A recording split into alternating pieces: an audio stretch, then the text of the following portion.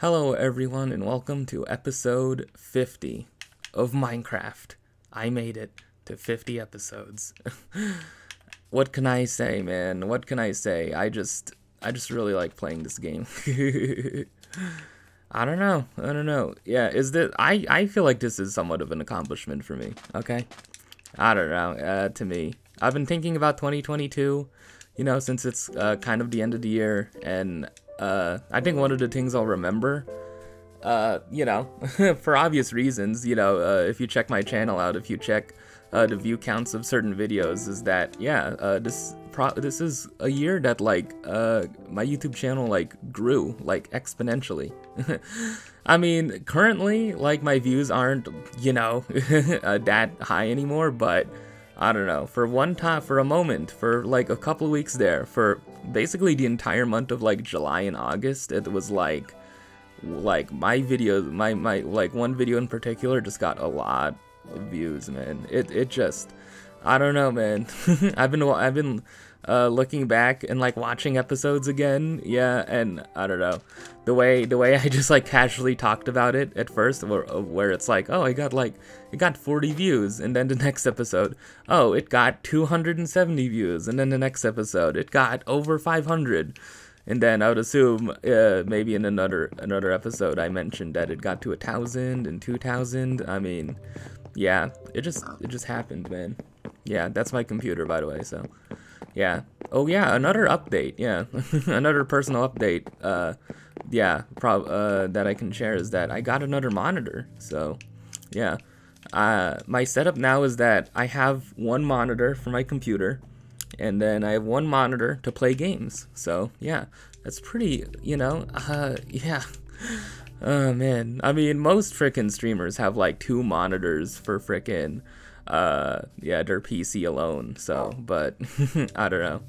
I thought of that. I thought of maybe but I don't know. I just feel like it would be what would be the point, it's so much better, more convenient for me to just have a 2-monitor setup where one is only for games and one is only for the computer. And yeah. And I basically kind of have a 2-monitor setup with that in terms of a PC, in terms, yeah, because yeah, my laptop is still used to record the game, yeah, because my Elgato is plugged in to my laptop, which is the streaming recording computer. So yeah, basically I'm surrounded by technology on all sides.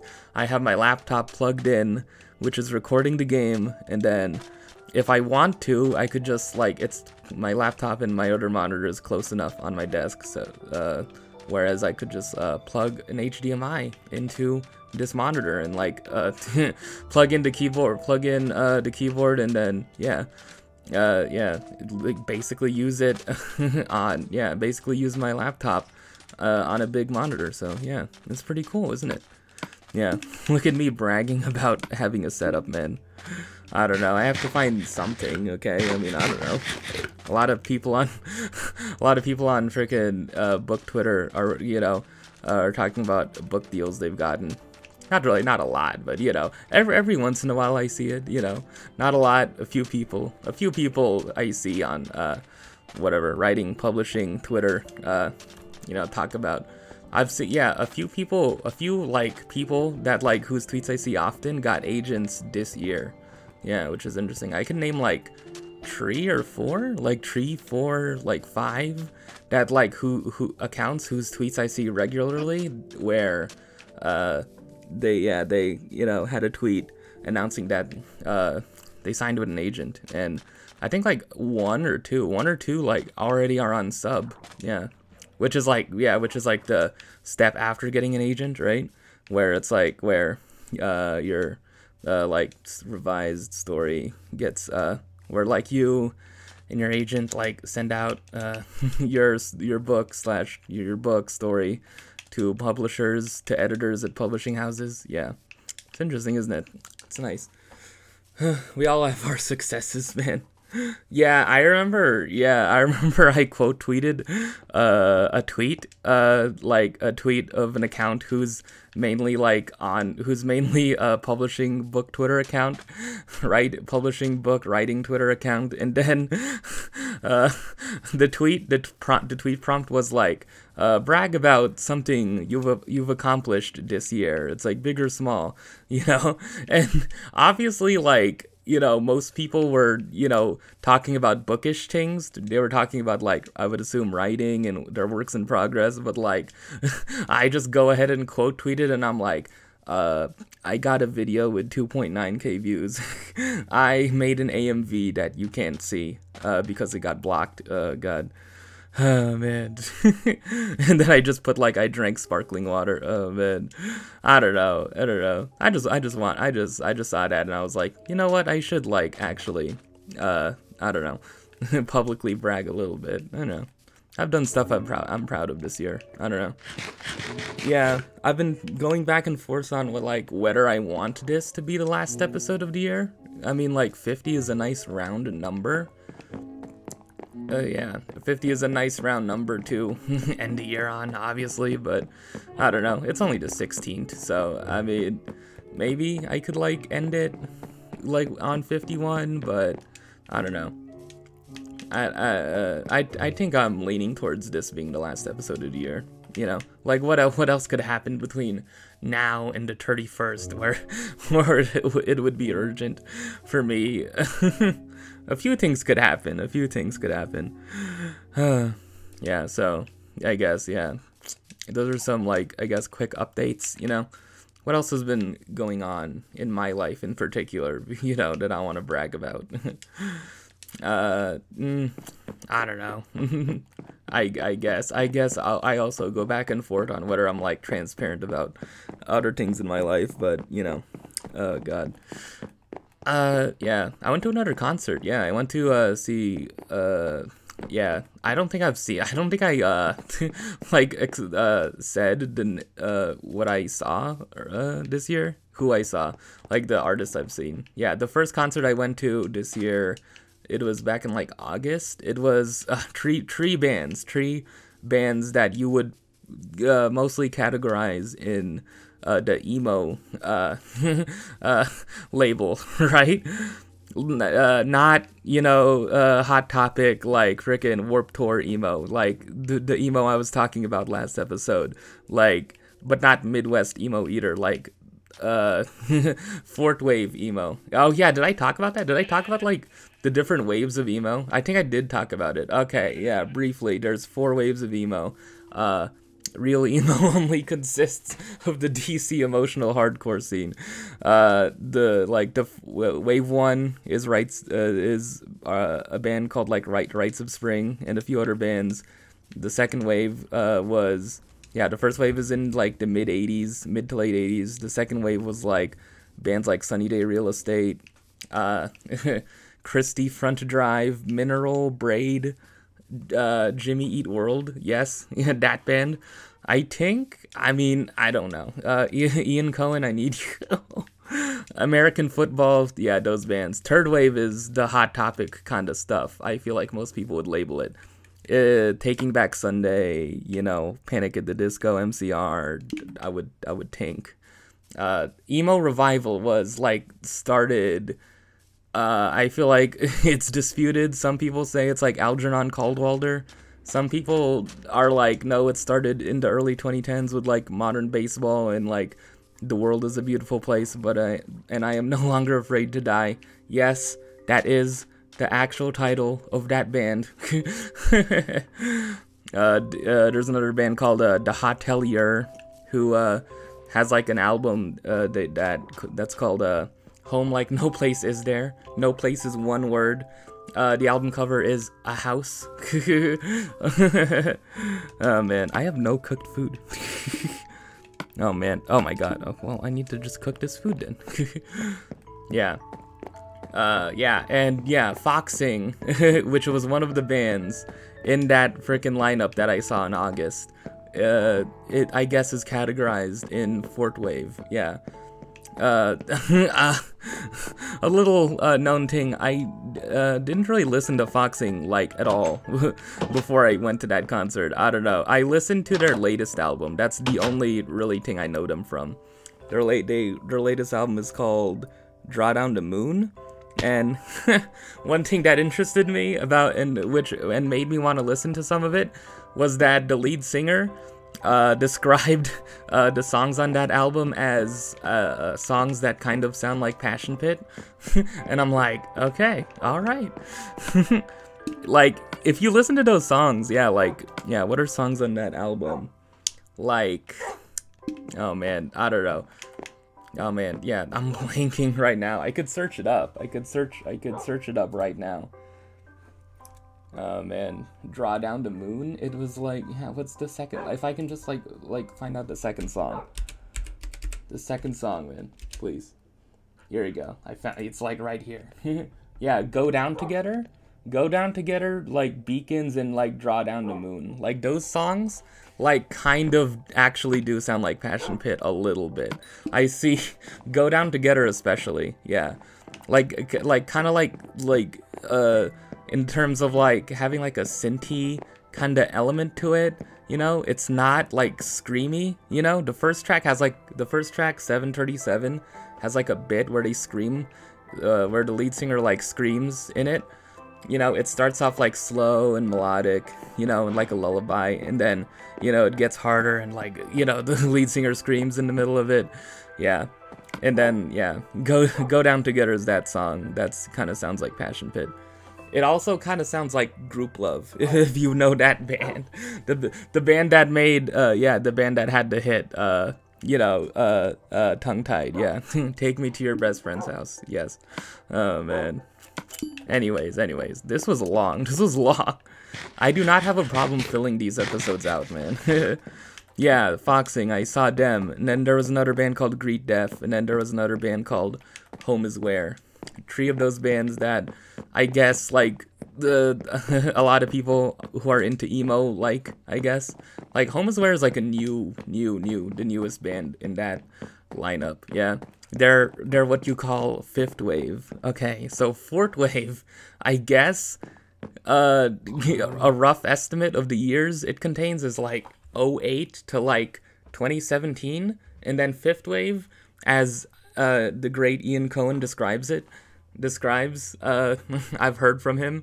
He's a music journalist, you know, he wrote a lot of Pitchfork reviews. Yeah, look him up. Yeah, he describes, I think denotes 5th wave emo is like 2017 until now. So, yeah, basically. Who are some other 5th wave emo bands? Yeah, Hey Illy, Lobster Fight. I'm being serious about these names, guys. Yeah, I think I said these names before, but Guitar Fight from Fooly Cooly and Ogbert the Nerd. Yes. And also there's a band called Twinkle Park. Oh man. Yeah, also another funny thing, there's like an album title.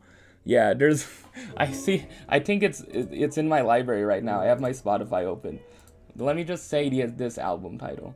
There's a band called Awake But Still in Bed, and they put out an album. Let me see. Yeah. Okay. This is the album title. They put out one album, I think, and they called their debut album What People Call Low Self-Esteem Is Really Just Seeing Yourself the Way That Other People See You. That's the title of their album. That's the title of it. Oh man, I like this dual monitor setup. Yeah, it makes talking about things a lot easier. So yeah, other things in the news. Yeah, I have Twitter open, and yeah, so I guess this is gonna be my bit for this episode and maybe future episodes. So there's a tweet from Bleacher Report, and it says Anthony Davis, parentheses, right foot injury, will not return tonight. So yeah, I'm assuming there's a game. Yeah, there's a game between the Lakers and the Nuggets, and I think the Lakers won it. Yeah, let me see. Like right here. Yeah, the Lakers, I think, won the game. So yeah, the Lakers won it 126 to what, 108? Yeah. So, yeah. It's interesting that the Lakers have been playing better, so. They have been, but, like, they're still, like, a few games under 500. I mean, I don't know. But this recent win is a good sign, so. I didn't watch it, but. Oh, man. I think I'm running out of breath from this. It's a lot, man. It's a lot. I just need to catch my breath for a bit, yeah. Okay, yeah, let me just get the rest of that food.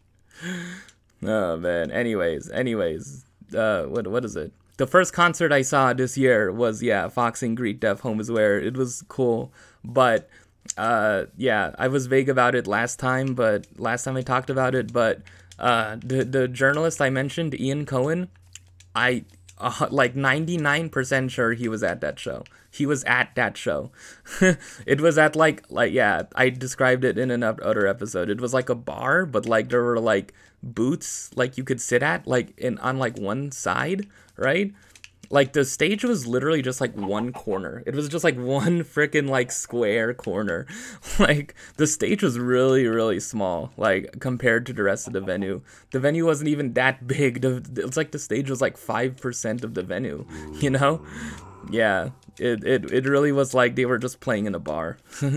Yes, I did go to a bar. Yeah, I was 21. Yeah, so it was before I turned 22. That is the first concert I went to. The second concert I went to was to see Barty Strange because yeah, I as soon as he announced that he had a headlining tour, I'm like, okay, I'm gonna go see him because yeah, his album Farm to Table was like one of my favorite albums that came out this year, of the few albums that came out this year that I've listened to. Yeah, the song Heavy Heart's like really, really good. Like the whole album's pretty damn good.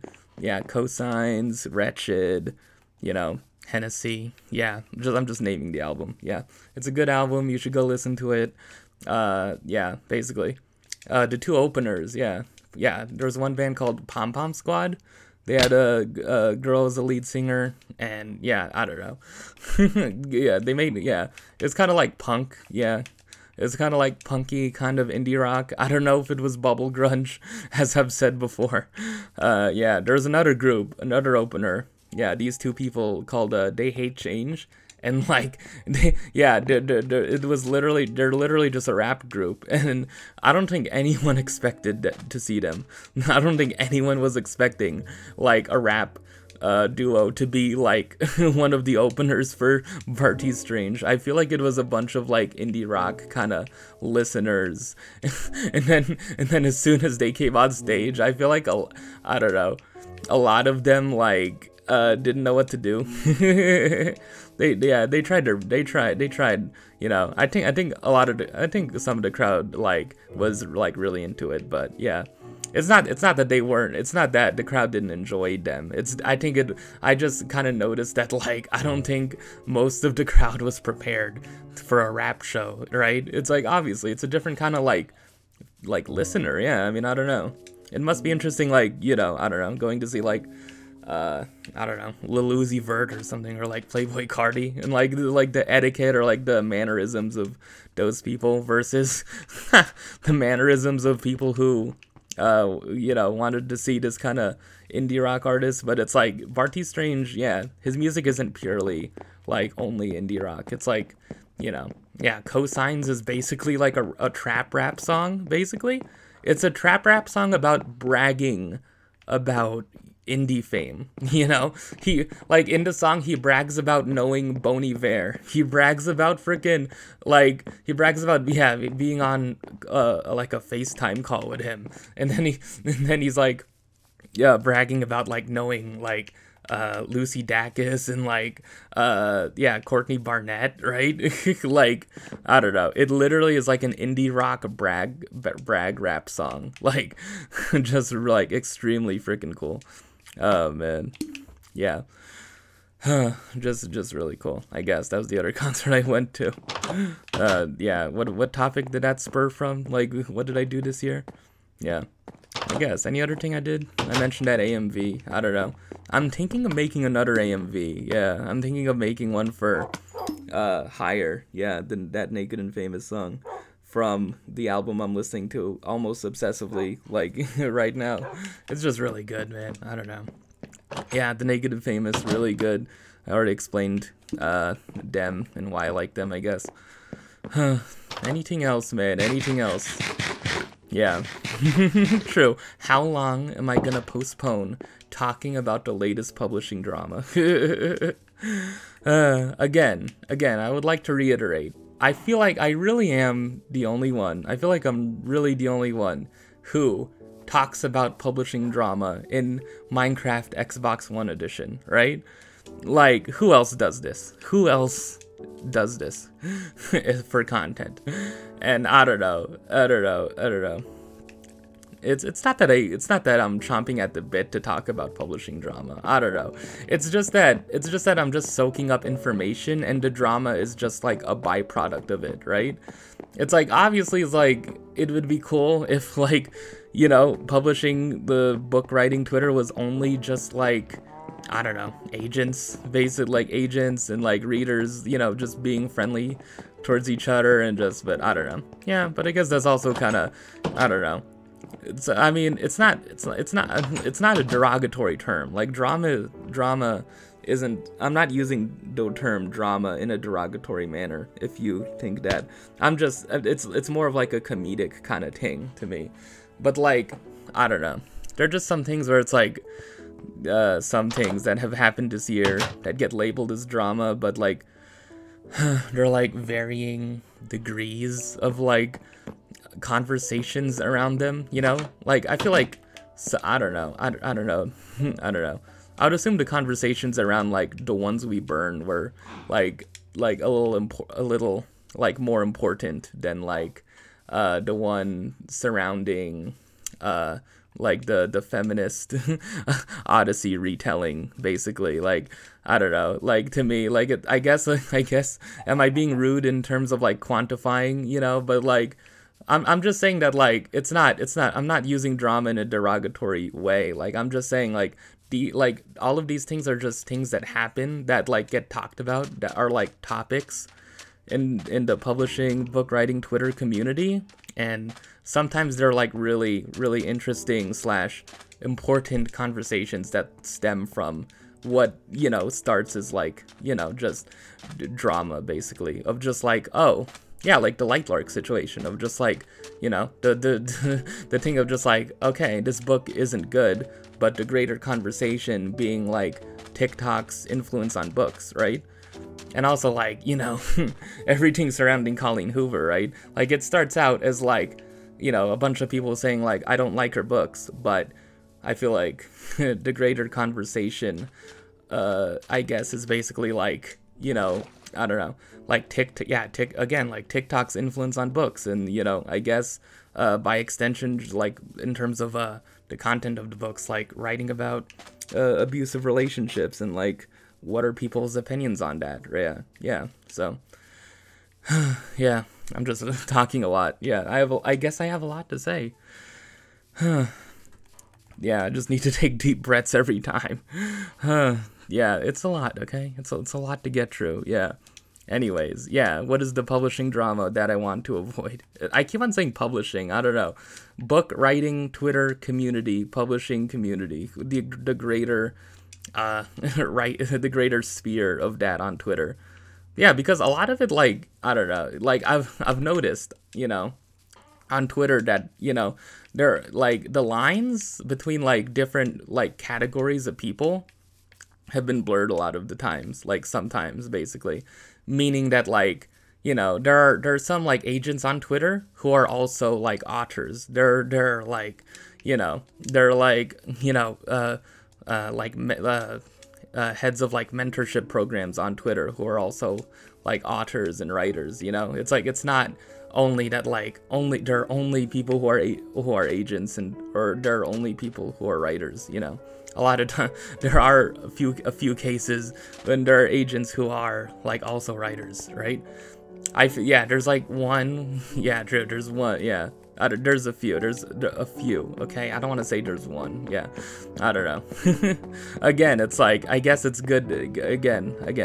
I guess it's like my advice. It's like, maybe in this instance, it's good to not be specific.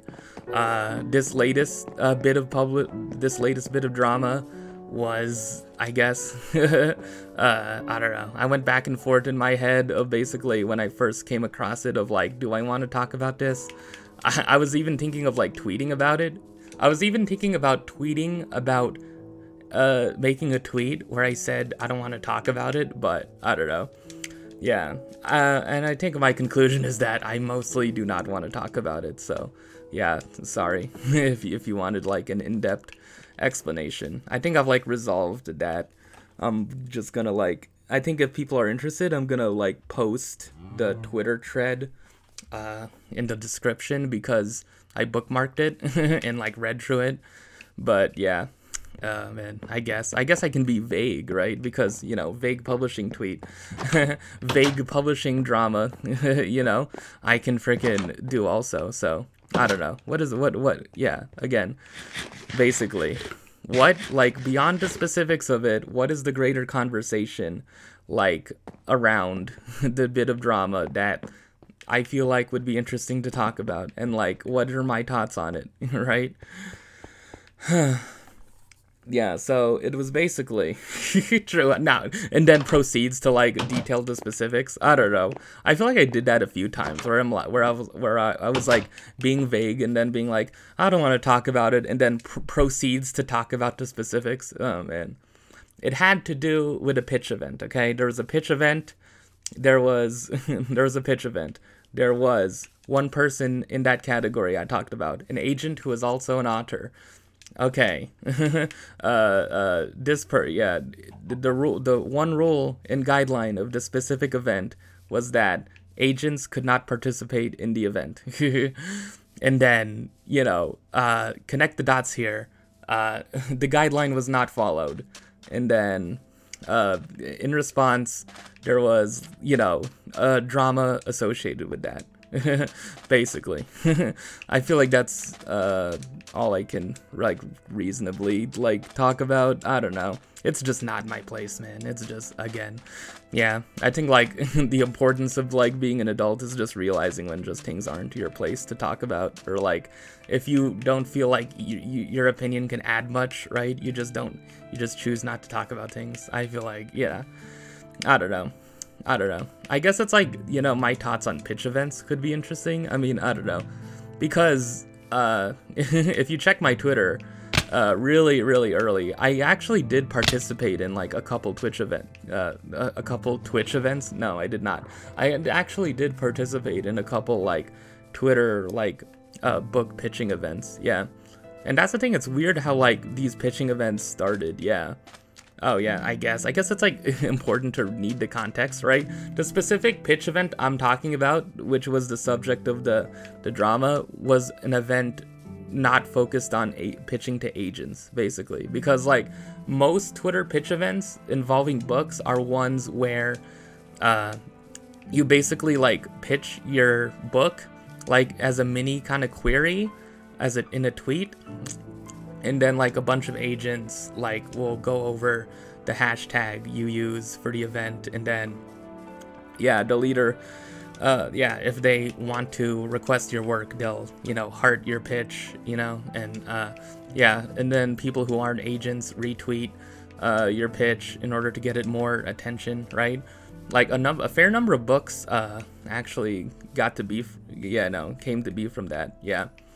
Yeah, and examples of those type of Twitter pitch events are, DV Pit, Pit Mad. I think that's still happening. Yeah, those pits. Pitch War. I think Pitch Wars is different. I don't think Pitch Wars is like one singular pitch event. Yeah, Pitch Wars is a thing where it's like, it's basically a mentorship program, but like with the idea, the goal of like pitching your book to agents in mind. Yeah, basically. It's a whole thing, yeah. Like a lot of books came from Pitch Wars, yeah. And a lot of books are the product of DV Pit, yeah. One example of like a book that got published because an agent liked an author's tweet. on Twitter a few years ago is the book I got finished reading like a couple weeks ago, or like a week or two ago. Yeah, Love, Hate, and Utter Filters. So yeah, that was a book. That was an example of like a product of, it got, Samira Ahmed got her agent and a book deal. True. Well, got her agent. Yeah, she got her agent through a Twitter pitch event. So yeah, these events have stories of like success for people who choose to like create like a Twitter pitch, right? Because obviously with Twitter, it's like you can't make a tweet thread. Yeah, you can't make a tweet thread of like the book you're pitching, right? It has to fit in one tweet, like 280 characters, and like part of those characters are taken up by like the hashtag, hashtag DVPit, and then you also have like other signifiers of like, what the category is, YA, middle grade, adult, and like what the genre is, like contemporary, romance, sci-fi, fantasy, and basically, yeah, just those are, and I actually did participate in 2 of them, yeah, one in like the very early pandemic, like late April of 2020, yeah. I did, yeah. It was a thing I talked about like way early on. I guess I can reveal it now that I actually did get a like from an agent. So yeah, when I was talking about like the furthest I've gone in terms of like publishing, that was actually the furthest like I went, is that an agent actually liked the tweet of my pitch and then sent me a DM.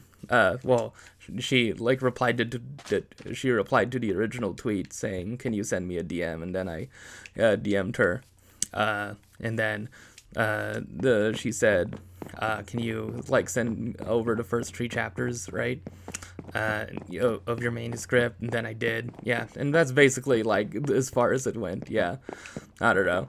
I feel like I did not get a rejection. I feel like I don't know. It like. Yeah, I feel like, basically, like, considering the time, that was, like, end of April of, like, 2020, I mean, like, I don't know. Like, I did get an email back saying, yeah, the furthest I've gone, again, the furthest I've gone with this is that that agent sent me an email back, like, afterwards. I don't think she read the chapters, but I think she said, yeah.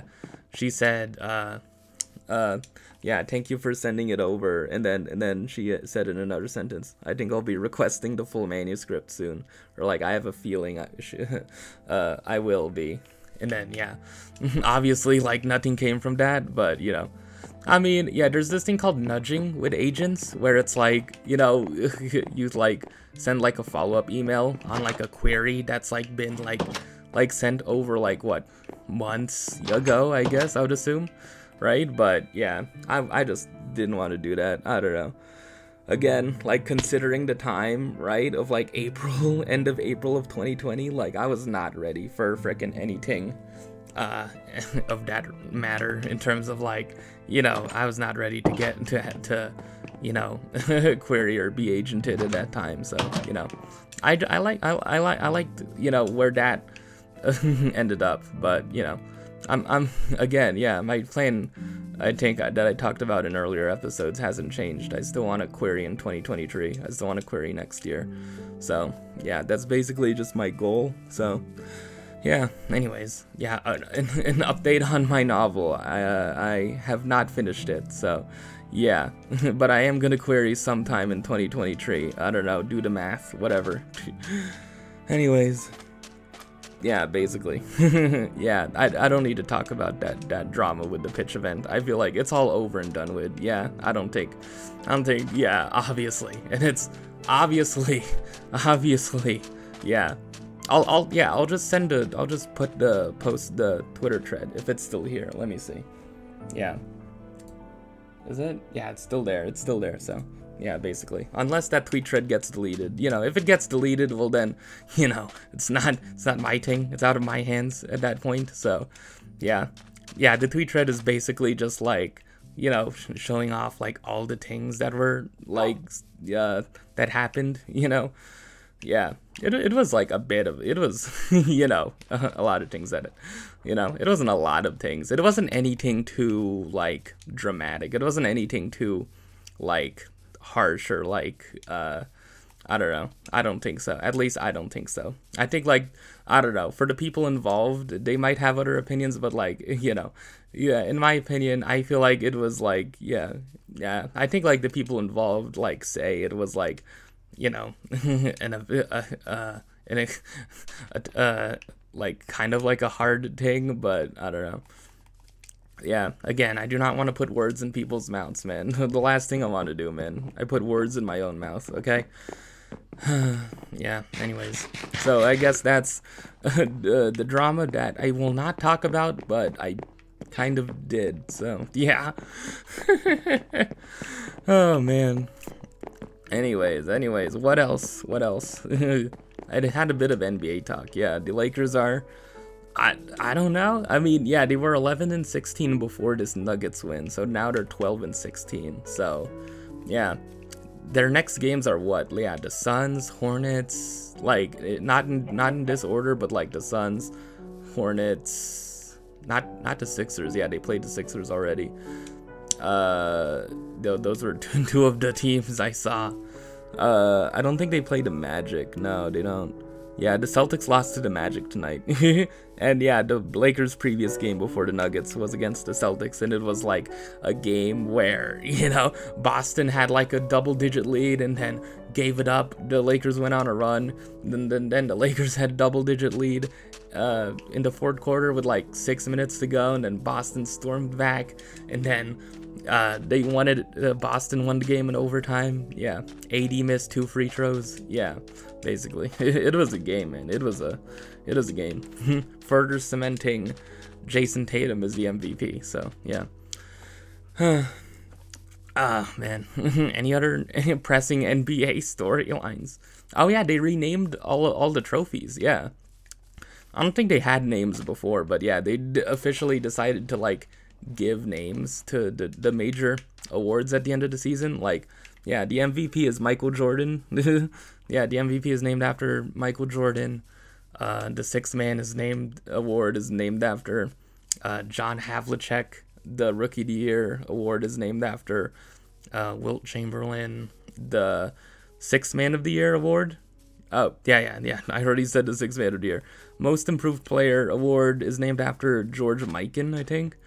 And yeah, anything else? Defensive Player of the Year award is named after Hakeem Olajuwon. You know, some other people. Yeah, and there's a new award called the Clutch Player of the Year. Yeah, the Jerry West Clutch Player of the Year award. I really do wonder who's gonna win that. I think it's cool. I think it's cool that there is a Clutch Player of the Year award. I don't know. I feel like if you implemented it previous years, it probably would have been too like obvious, right? I mean, I don't know. I feel like Dame would have won that award like a few years, you know, like yeah, I don't know. Like Steph Curry is known as like being like the greatest shooter ever, but it's like like I guess oh no, I'm starting a debate. Is Steph Curry clutch? Is Steph Curry clutch, you know?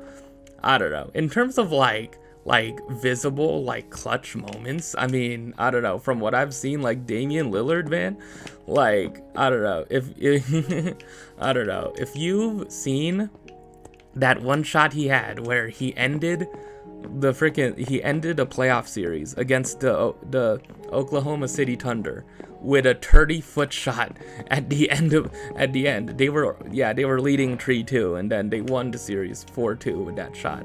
Like, oh my, I don't know, man. That's one of the greatest playoff shots of all time, in my opinion. Portland has a timeout. Lillard, a chance to send the Thunder home. Lillard, long-range three, and it's good! At the buzzer! Damian Lillard! Are you kidding me? In my limited basketball viewing experience, yeah. I think from the same year, like, Kawhi had that shot against the Sixers, yeah, when he played for Toronto, but, I mean, I don't know, man. How Damian Lillard just ended a series, and then he just waved goodbye to the team. He's just like, oh my god, insane, yeah. So anyways, I don't know. Who's gonna win this Clutch Player of the Year award? I don't know. Yeah, I think it'll be interesting. Yeah, so yeah, I guess those are the awards. What else? What other pressing NBA storylines before I get back to other things? Oh man. Oh yeah, more food, I guess. Yeah, again, I haven't done anything but just run around. I don't know. I think I'll go back to playing at some point, but for now, maybe the narrative throughout the 50s of this series will be me actually playing the game. But I don't know. I just as I've said countless times, it's like I kind of like just, I don't know, when I focus more on like talking rather than playing. So yeah. It's not that I really focused on playing back then, but yeah, I mean, I watched like old episodes back, and then I see it's like, wow, I was making progress. I literally was making progress.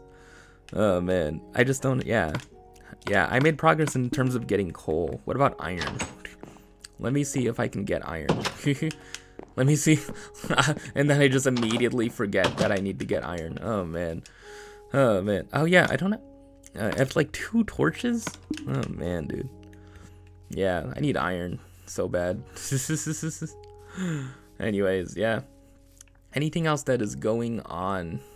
Yeah. Oh, this is cobblestone. This is not. Oh my god. I just want iron, man. Iron. How about that? How about iron? True. Oh. Oh, here's coal. More coal. Yeah, more coal for more torches, I guess. You have to take baby steps here. Oh man, I guess, yeah, true, maybe. Yeah, maybe the first few episodes were better in terms of like conserving my breaths, because, you know, I could just breathe when I was playing the game, actually. Oh man. Yeah. Okay.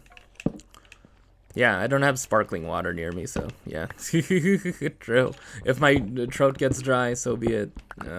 I think it's starting to get a little dry right now. What happened here? What are you doing? Oh my god. Okay, there you go.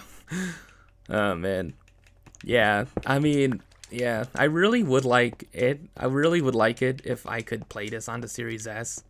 But yeah, I don't know. This game, this specific version of the game got taken down. When the whole, like, I don't know, like one Minecraft thing happened where it's like they replaced Minecraft Xbox One Edition with just like Minecraft for Windows, and like they wanted to have it like be all unified, right? They didn't want to have different versions, so they stopped updating this. Yeah, sad, man, sad. I remember, man, yeah. When was the last update to happen to this game, though? I think it was like 2017, I remember. Yeah, because the last thing I remember was like the announcement that they were gonna stop updating this. Any iron? No? At least I have enough armor, right? Hopefully? Hopefully I'll have enough armor. No. I'm just mining in any direction. Please, iron, please, man. Oh man, anything else that's anything else that is happening? Oh yeah, true, yeah. Is anyone interested in a little like baseball talk? Oh god. Oh, this is wow. Look at that. Oh, I guess this is kind of useful anyway. Yeah, don't I have to? Yeah. I guess I'll just dig all of this out. Yeah, a lot of it has been dug out already. That could be my grand project. I don't know. Yeah, baseball talk. The Padres signed this guy called Xander Bogaerts. He's a shortstop. There are already shortstops in San Diego. Yeah, Fernando Tatis Jr., for instance, who apparently had a ringworm, which caused him to miss games. I don't know why. He had to miss games due to ringworm, but yeah. Yeah. Also, like, yeah, one of their other franchise player, like Manny Machado, is also a shortstop, and he moved, I guess. And they have another shortstop called frickin' Hassan Kim, who's been playing in Tatis Jr.'s absence. So yeah. So the Padres, according to baseball, people who know that sport are freaking loaded, and like they're shilling out money, man. Yeah. How much money did he get? He got like 238 million over 13 years, and he's like 31 already. He's like 30. Oh my god, dude. Yep. What a freaking time, man. What a time to be a fan of this team. Just like right after, coming off the heels of beating frickin' the Dodgers, who won 111 games. It's like, man, dude, it's nice. It's a nice time, isn't it? Yeah. Really into win now, frickin' mindset, I guess. So yeah, this guy called Aaron Judge, he entered free agency for a little bit and then just signed again with the Yankees for like what, 360 million, because he opted out of his contract last year because it was only like 230 million, and then he got like another 130 million because he broke the AL home run record. Yeah. Anyways, yeah, don't like, please do not get it twisted. I do not know SH about baseball, but hey, the Padres, I think I've been interested in somewhat learning more, not in terms of like the history, but like, I don't know, just having having a very, very, very general knowledge because of the Padres. Yeah, so anyways, interesting. Yeah, I don't know. I really don't know if the Chargers were still here, whether I would be a fan of that other freaking sport too. I don't know. It's too much for me, man. I don't know. Yeah, man. Oh, man. Ooh. Yeah, I already freaking rated this. Mossy Cobble, though. I don't have another pickaxe. Oh, man. How much coal do I have? I got like 22 from that. Ooh. See? Wow. If anyone was watching this and wanted me to actually play the game, well then, yeah, I'm playing the game.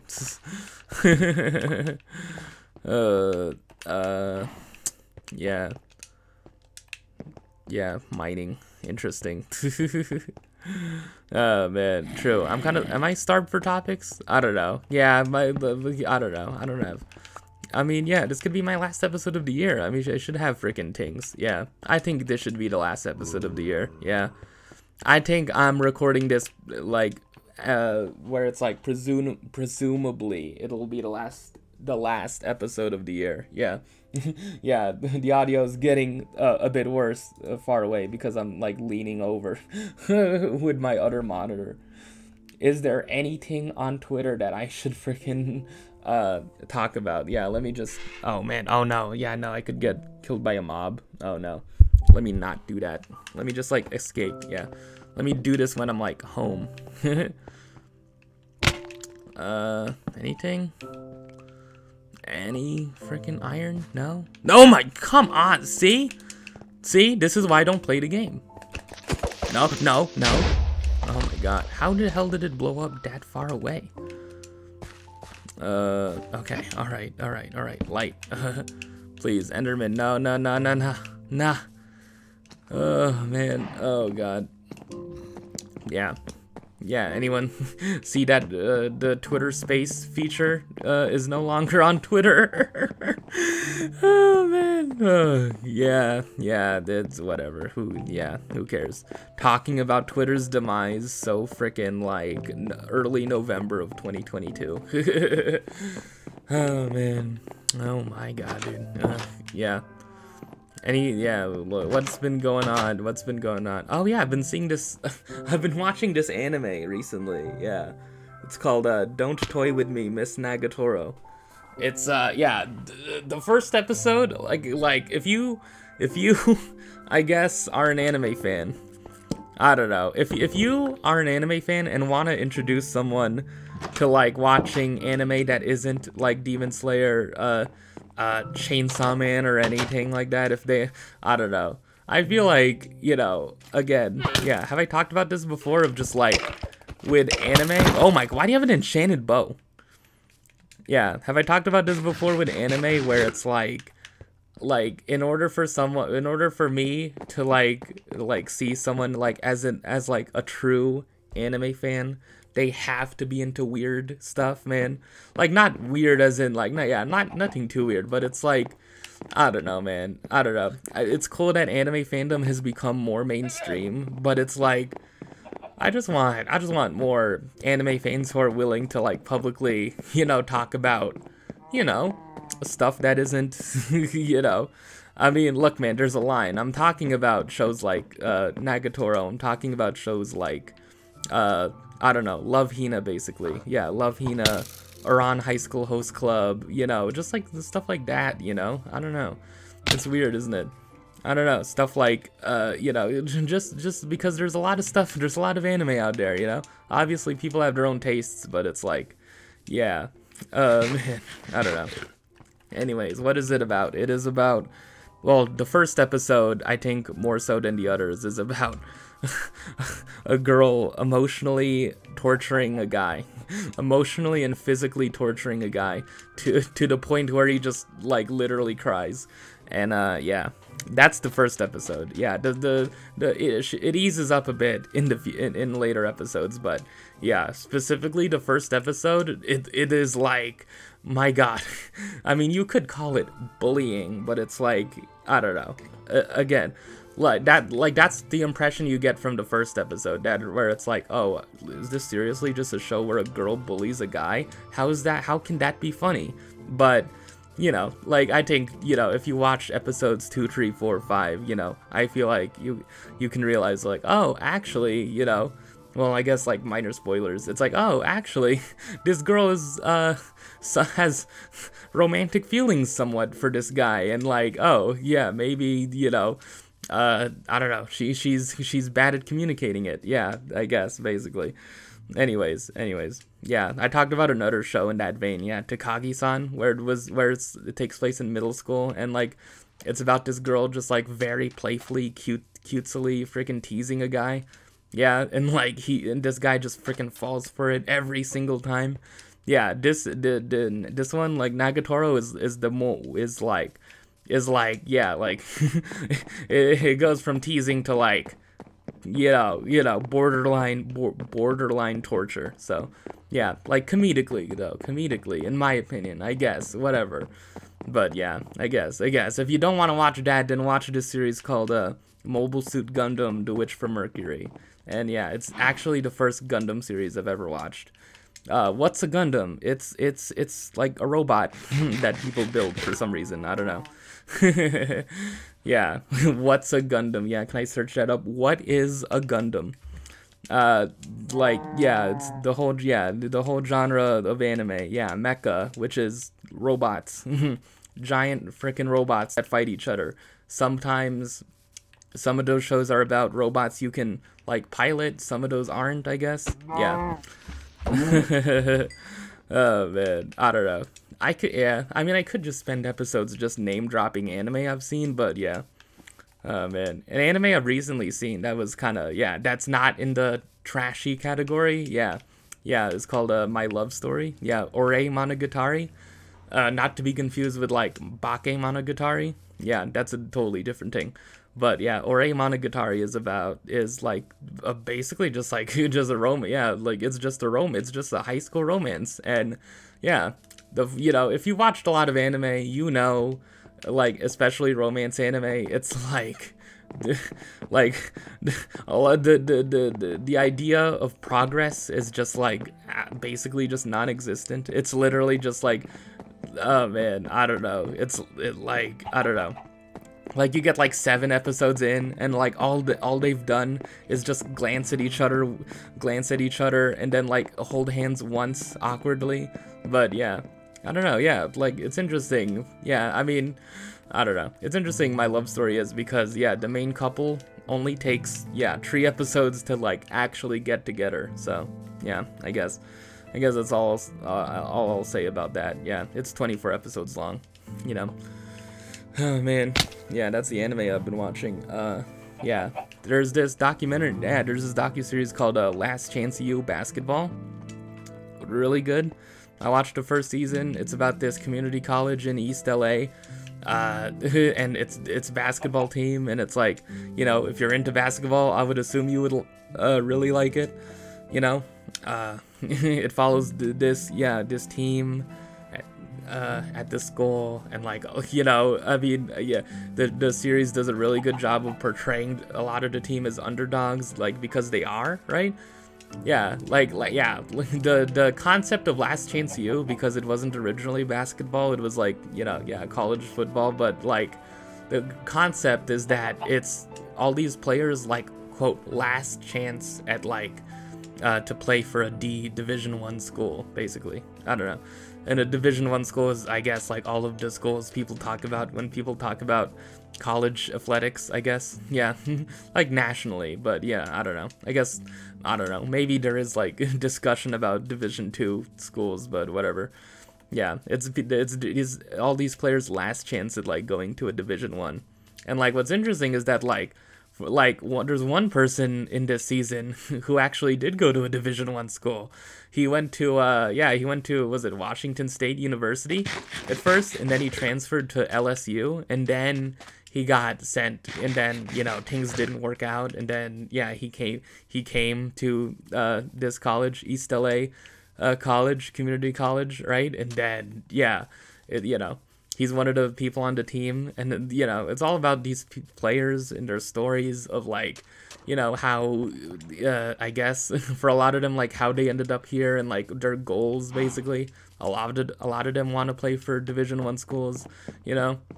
Yeah, for some of them, it's just, like, you know, they're choosing to just, like, play basketball there, right? Because just hooping is just their lives, basically. Yeah, there was one guy in the first season, yeah, who had this quote, and it's all like freaking, it's like slow. There's like a camera shot where it's like slow, and he's like carrying a basketball, and then he's like talking, and then he's like, and then you just say is like saying, there's a difference between like a hooper and a basketball player, you know? Like a hooper is like someone who's like, where basketball is just their life, it's just what they do. Like a basketball player is just like someone who just plays. Yeah, I'm butchering the quote, obviously, but yeah, it's cool. Obviously, I'm into freaking, I guess, as a basketball enjoyer, on some level, I'm into it. Man, the coach is just so freaking energetic. He's just so fun to watch. He gets so angry, man. he goes from like 0 to 100 like in a millisecond. He gets so angry. Yeah. And compared to another Netflix docuseries, you know, about, you know, cheerleading, yeah, it's good. I like it. Yeah. I don't know. I'm not comparing the two. I'm just saying, you know, yeah, this is a cool docuseries. There's no like awkward moments in it. It doesn't make me painfully uncomfortable. It is not uncomfortable a lot of the times. It doesn't make me feel weird watching it. Yeah, so it's just cool. It's fun. Yeah.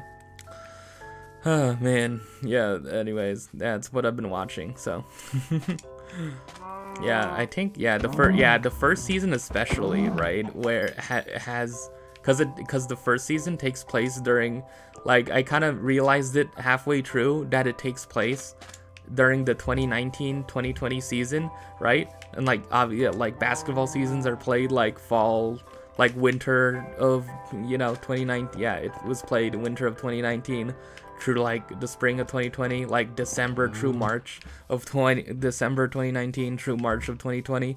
The first season took place, and you know, the people who made the docuseries for the first season realized that, and I feel like they were just using that to their advantage, like all the time. Yeah, like the whole time, basically. I think the Cheer documentary did it a tiny bit, because like the Cheer documentary is split up between like two halves. Like the first 4 episodes, I think the first 4 or 5 episodes are like the following season, leading up to 2020. The following leading up to leading up to 2020.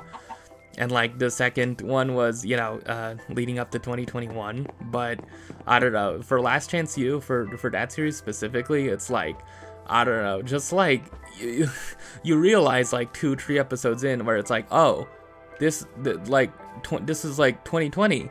Oh, this is like January, February of 2020. And then it's like, I feel like in like one of the second to last episodes, I feel like there was like yeah, and also like events like, you know, Kobe Bryant passing away was an event in that story, in that series, because, you know, I'd assume like it hits harder because it was East LA, a college in East LA, and Kobe Bryant, you know, but like there's a moment in like either the second to last episode or the last episode where like it's like an empty room and the camera is just, and like the focus is literally just like a hand, like I think like a hand sanitizer, not hand sanitizer, it's like, it's literally like, I don't know, like one freaking I don't know, I wish I could like pull it up, it's like one sort of like cleaning thing. Oh my god, I don't know, I'm really messing this up now. But yeah, it focused on a thing that was a reminder that, oh, there's a pandemic coming. Oh, this is literally early March of 2020. This is literally like days away from COVID, like literally taking over the world. Oh, well, taking over the US. Yeah, yeah, okay, I'm wrong. Sorry. It was in China and then Italy. I know my history. Okay. How could I not, man? But like, I don't know, yeah, it focused on a thing that was like a reminder of that, like very subtly. And then in the last episode, right, it was like there were like, it included scenes of them watching news reports and them talking like, they're not gonna cancel the event, are they? They're not gonna cancel this tournament, are they? Because like they were so close to frickin' that team in that season, in the first season of the series, went like 29-1, and you know, a lot of people were saying that they were probably on their way towards the championship, because that's the ultimate goal of this coach, is that he wants to lead this community college team to win a state championship, you know. Yeah, I don't know, it was like, oh man, and then like the moment where they get a call, and then they're just so solemn, it's raining too, right, it's like the sky is gray, and then they're, you know, just have this sullen look on their faces, the players do, when they get told the news, and the coach was like, yep, it's done, it's over, it got canceled. they were on the bus, they literally just went into the bus thinking like, okay, everything else got canceled, but this isn't gonna get canceled, right? And then, oh my god, oh man.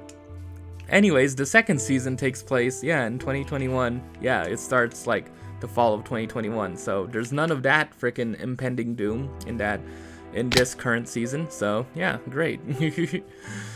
Oh man, oh god. Yeah, just fun. Yeah, I guess. If you like basketball, yeah, you'd probably like that series. Yeah, I was gonna like do just a quick scroll of Twitter. Yeah. Anyways. Yeah, should I quickly, in case this is the last episode of the year, just like quickly have my thoughts on the year? Yeah, it's been a good year. I did a good amount. Yeah, mostly. I feel like I'll remember this year. I won't mostly remember it for YouTube, but like I feel like that'll be a thing I'll remember when I think about this year, of like, oh yeah, 2022 was when, you know, a lot of videos on my YouTube channel like exploded like for a tiny bit, and it was really freaking cool. It was really like a time, you know. I never thought I would have like over any amount of subscribers. I never thought I would have 75 subscribers, you know, on my channel. I'd never thought I would have a video in my life like that I uploaded to YouTube, like a Minecraft video especially, and have it reach like 2 point, you know, any sort of views, like have it reach over 100 views, you know. Yeah, like I did not think that at all. And yeah, like I wrote, yeah, again, another thing I talked about in that quote tweet, like I wrote consistently. I wrote my novel from basically like January to December. I did not skip a month. There was never a month in this year where I withheld, where I wasn't writing my book. So yeah, that's one thing, you know. If I don't finish my book this year, that's one thing I'll hang my hat on, is that like I wrote from January to December. Like, you know, every month I at least wrote some words, you know. That's good. I got my Series S this year. I got another monitor this year, you know. That's good. I discovered The Naked and Famous. They're one of my favorite bands right now. Probably my favorite band from New Zealand right now. I went to 2 concerts. I saw, Barty Strange and friggin', Fox Inc. Greet Deaf Home is Where. I was in the presence of a music journalist, you know. I I guess found a niche friggin' recapping publishing Twitter drama in a somewhat vague way, somewhat too frickin' specific, and I had this kind of funny thought that like I was gonna be the frickin' like Scarce of frickin' publishing Twitter drama, if you know who Scarce is, right?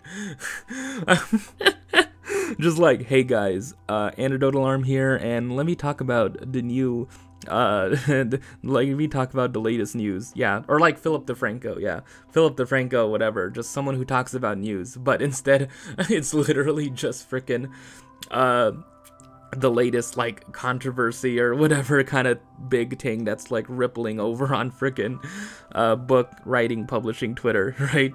I just, like, have my intro, it's like, hey guys, it's Antidote Alarm here, and today we're going to talk about a lot of people's opinions on Colleen Hoover. Oh, man. Oh, God. There just continues to be discussion about Colleen Hoover, man. There just continues to be discussion on Colleen Hoover, man. Please. Yeah, I'm picking up my microphone now. I guess I'm kind of done playing the game. There continues to be discussion about Colleen Hoover. Oh, my God. Yeah, again, I have no opinion on this whatsoever, but there's a question laid out to the greater reading, I guess, community. The question is, does not liking Colleen Hoover does not okay. Let me try that again. The question is, does not liking Colleen Hoover make you a pick-me girl? There you go. Yeah, anyways, yeah, I'm still like recording with this. Let me check. Still here, right? Yeah, okay. I'm still using it's still recording audio.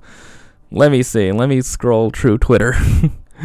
I'm getting the owner. Yeah, the owner says the people have spoken. Accounts who doxed my location will have their suspension lifted now. Yeah, that was a bit of drama.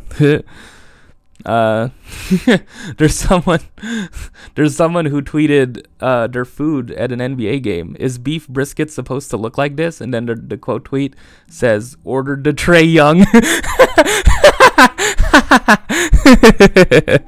Oh man. Kyrie Irving had a game winner over the Raptors. Yeah. Oh man. Yeah, anything interesting? AOC had a tweet. Journalism is supposed to speak truth to power, not bow to it. In a quote tweet of, NBC News temporarily suspended tech reporter Ben Collins from NBC and MSNBC airwaves because of criticism of the owner. Yeah. Oh, man, I'm just saying the owner. Oh, man. I'm only, probably, going through the interesting ones here. Luca had a poster. Wow. Oh, man. Yeah, this is, I guess this is, an idea of, what my timeline is, yeah. Oh, man. Ooh, I think this is a tweet, yeah.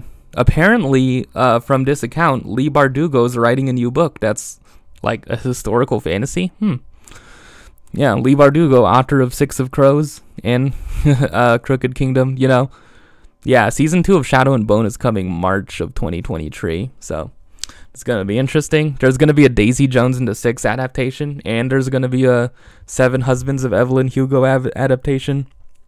Yeah, both of those books. Yeah, Seven Husbands and Daisy Jones are by Taylor Jenkins Reid. Yeah. Oh, man. Anything else that's funny? Anything else that's a good, I don't know. This is not how I make my material. This is not how I get my material. Oh, yeah, Brittany Griner, yeah. Brittany Griner, the WNBA player, of the Phoenix Mercury, got released from Russia. Did I talk about that this year? I don't think, I might have not have talked about it, yeah. Brittany Griner is a WNBA player.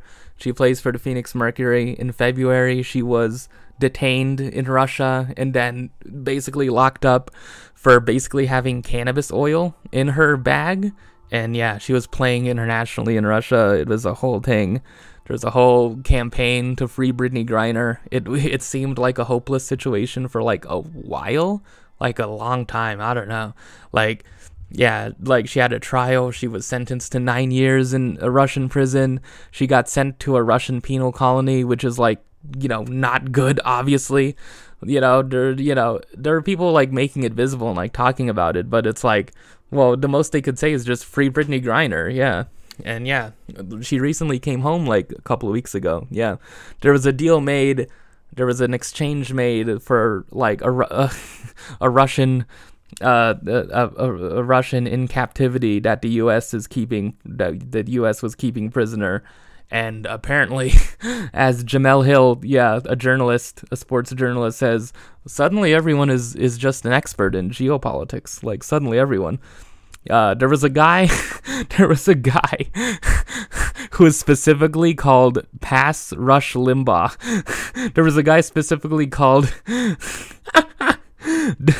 MAGA Parsons because of a tweet he made. But yeah, talking apparently about the Brittany Griner situation. But obviously, I feel like the consensus opinion here should be that like we're happy that like it's a good thing that she's free now and she's home, right?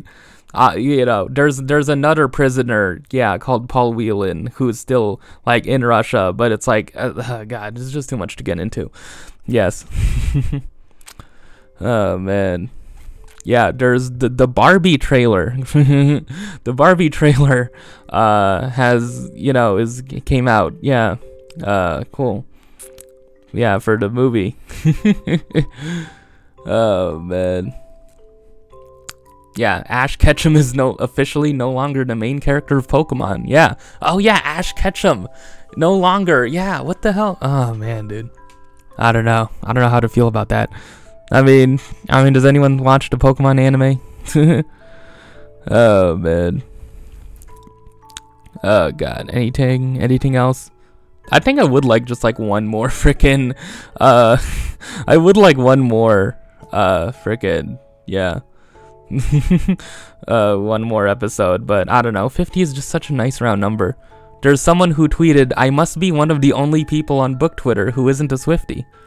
Yeah, I mean, a lot of people on book Twitter are Swifties, yeah. It's just because, like, Taylor Swift has, like, all these lyrics. There are just so many stan accounts that just post, like, but when she wrote, insert, like, lyrics here to a song, it's like, yeah, okay, she's a good songwriter. Yes, I agree. That's just stan Twitter, Oh, man. Oh, man. Anyways.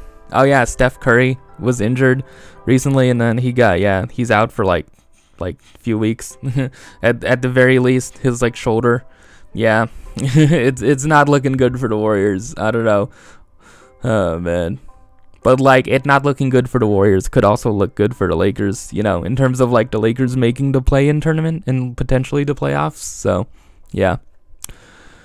Oh hey, look at that. I have here's a Maury Calliope tweet. Yeah. Oh, she has like merch in stores. Look at that. Yeah. True. I wonder if I could see a Demon Dice tweet to go along with this. Man, come on, man. That's not a joke though. That's not a joke. That's not like, is that a mean thing to say?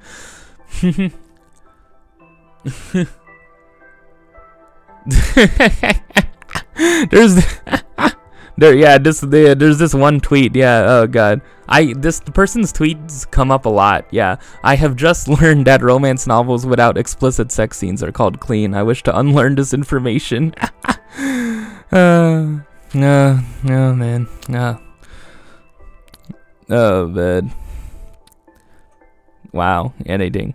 Sometimes there is like a surprising like person who comes up in my timeline where it's like, oh wow. Yeah, Chugga Conroy's came up in my Twitter feed a few times. Yeah. Rivers Cuomo tweeted, nice, I'm stoked you had me on the pod. I'm open for the collab. If Echo 2K is down, let me know and let's bring this combo to life. Who knows, maybe we'll manifest a banger. Fire emoji. This is good. I should just do this. Regularly, man. This is just fun. Oh, man. Okay. Yeah, refresh. Yeah, anything else I did this year that's like I want to do a shout out? Yeah. Yeah, for me and my personal growth, I think I did lose a little bit of weight, but I don't know. Yeah, just tiny personal thing. I don't know. I updated my Twitter profile picture. It's the same thing again. It's me holding up a copy of The House on Mango Street. I don't know. It's just that I don't have that many creative ideas. You know, I could just have a picture of my face, but it's like, I don't know. A lot of people have like Twitter profile pictures. Yeah, there's a Twitter account who's like I mean, meme Twitter is its own thing, but it's like there's a Twitter account like whose profile image is literally just Danny Phantom. It's like it's like okay then. I don't know. There's like I don't know. It's weird, isn't it? Oh man. Oh, look at that. LeBron James was the oldest player with 30 points in 3 straight games since January of 2002. He's in year 20. Oh, yeah. Manny Machado is expected to opt out of his contract after the 2023 season and enter free agency. Who knows, man? I mean, look, man, the Padres have lots of money. They can just sign him. They have like billions of dollars lying around, right? Oh, man. They have money, man. The Padres have money is the thing I've learned. Ooh, a Tony Hawk tweet. Yeah. Yeah, see? An example of like a surprising person that comes up. I guess I should wrap this up soon. Yeah. Okay. To those seeing pics of me using a cane and assuming it is a permanent situation, I had my femur surgically realigned 2 weeks ago in order to get back to what I love doing at a high level, and I'm taking it slow this time around. See you on the other side. And dude, yeah, Tony Hawk. There was a Tony Hawk documentary that came out on HBO Max. It's like about like his life. Yeah, like one of the things you learn is that like his body is just like how like the entire beginning of the documentary is literally just him trying to attempt the 900, and it's just like, dude, he's still doing this in his 50s, man. Like he retired doing the 900, but he's still trying to like skate at a high level. Like he's like 54, man. It's like dude, like Tony Hawk, man. It's like you can do other things. You can like like I don't know, man. It's an interesting thing. Yeah, other skaters were in it. Like it documented his like career basically. Yeah, so like Rodney Mullen was in it, you know, and he talked about like skating just being a thing that like is like an urge that you have to do, you know, the way he does skating. Like Rodney Mullen does a lot of like manual tricks. Yeah. Anyways, yeah, man. God, that was a fun time. That was a fun time. Remember, like, if anyone remembers Lunchtime with Smosh, remember freaking, and the very first Lunchtime with Smosh, Ian or Anthony was like, I'm gonna find, yeah, either one of them were like, Ian/Anthony is gonna find a Twitter question in like 2010. Oh man, sing the song. Should I sing the song? Oh man, yeah. Oh god. Anyways, yeah, that's basically been my year so far. Yeah. If this is my last episode, if I'm just too lazy to just record another one, 2022 has been a nice year. I've really enjoyed these past 2 years. 2021 and 2022. It's cool. I don't know. Especially, yeah, one thing I'm looking forward to is finishing my book, so, and doing these, prevents that. It doesn't prevent it, obviously, like, yeah, I'm like, I honestly am almost done with it, so, yeah, basically, the latest thing I did was, like, put, like, most of the chapters in a manuscript format, basically, which is, like, Times New Roman, 12-point font, like, double-spaced, right? In a Word document, so yeah, I'm excited, I guess. I did a whole day pass when oh man. Anyways, yeah, 2022 has been an interesting year. Am I gonna finish all those games I started? Probably not. I enjoyed the Life is Strange chapter I finished. I hope to freaking finish it soon on the Series S. It's been a cool year. I've done a lot. I don't know. I guess I should start doing these like yearly updates. Will I bring my blog back? Who knows? Will I do a wrap up of the things I read this year? I want to, but I don't know. I think I'll consider it. I have nothing else to do. Yeah, I wrapped up as another semester. I guess that's all I'll say. Yeah, anyways, so, episode 50, huh? I guess. I guess this has been episode 50. 50 episodes. 50 episodes. Yeah. I might, like, intercut these with, like, one of my... Yeah, maybe. Yeah, I'm thinking of that. Yeah, maybe that should be the last episode. Maybe the last... Yeah. It's not a guarantee. This is not a guarantee that I'm gonna do this, but, like... Yeah, but, like, I've been thinking that, like, I should just do a clip show, basically, you know? Yeah, I should just do a clip show where I'm like, remember, yeah, I named an episode Remember That Time, like, yeah, that, but, like, I actually find the clips of what I was talking about, so I won't have to bring them up, like, 5,000 times, over and over and over again, so, yeah, cool music, yeah, top albums of the year, yeah, The Foles album, Life Is Yours, Party Strange, Farm to Table, the Block Party album, Alpha Games. I think Mr. Morale and the Big Steppers is, you know, one of the albums I listened to this year, so I'll put that there. There's this band called Soul Glow. They released a cool album. Albums that I didn't listen to, but I think I'll like. Pool Kids released an album called Pool Kids, their self-titled debut, their fifth wave emo. Always, yeah, I've only listened to 2 songs, but I feel like I'd really like it. Wet Leg, only listened to 2 songs, really feel like I'd enjoy it. Yeah, basically, yeah. Anyways, yeah, anything else? Yeah, my top song I discovered this year, Hearts Like Ours by The Naked and Famous, really, yeah. Probably like a close second would be like Higher. All of this, but the close like fourth or fifth would be Closer by Tegan and Sarah, and like The Con by Tegan and Sarah. So yeah. Am I done? Please let me end this on a tweet, please. Oh yeah, there was a tweet that said, like, your characters should stop sighing. I'm done. No one sighs that much in real life. Your characters need to stop freaking sighing. Writers, please don't have your characters sigh that much. Please. I am just so upset that, like, whenever I read a book that, like, characters sigh, I'm just like, I just want to throw the book across the room. I'm done. I'm done reading. I'm not gonna read another book. I'm literally gonna throw it across the room if I pick up a book and a character sighs.